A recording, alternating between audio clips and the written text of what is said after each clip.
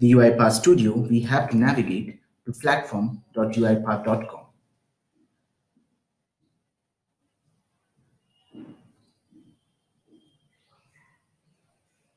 So here I will be asked to log into it. If I already have an account, or you have an account, you can directly go into it, or you have to sign up for that.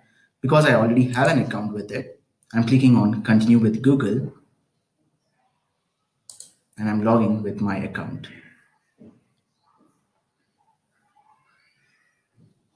There is the screen that you will see where you will find all the services provided by UiPath. You can download the studio or you can directly go to your orchestrator from here. Because we have to download the UiPath, I'm going to this particular resource center tab. And here you can see there are two options available. One is community edition, the other one is enterprise edition. In the community, it will come along with 3 months trial period, but community you can find it will be extended for longer time. Here also we have two options, preview and stable. Preview is a version of a community edition where you'll be getting the updates every month, and in stable you'll be getting the updates every year. So let's go with this and click on download. It's a 300 MB file. It might take 1 minute for us to download. So once the file is downloaded, you can just double click on that to start the setup.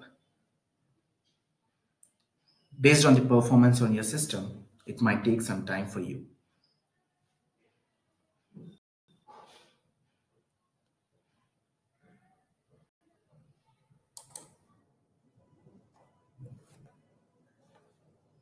Right now it's trying to load the licensing.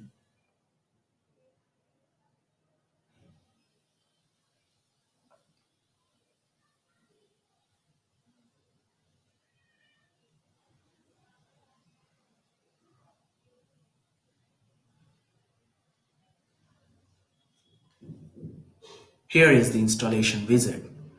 So because we are trying to go with the community edition, we have to click over here. If you have a license, you can click here. If you're trying to acquire a license from orchestrator, you can click here. For now, just click on this. Once that is done, there are a few more steps that we have to go through. Here it's asking if you want to install UiPath Studio or UiPath X, Studio X. Let's go with UiPath Studio. And we want to go with stable version.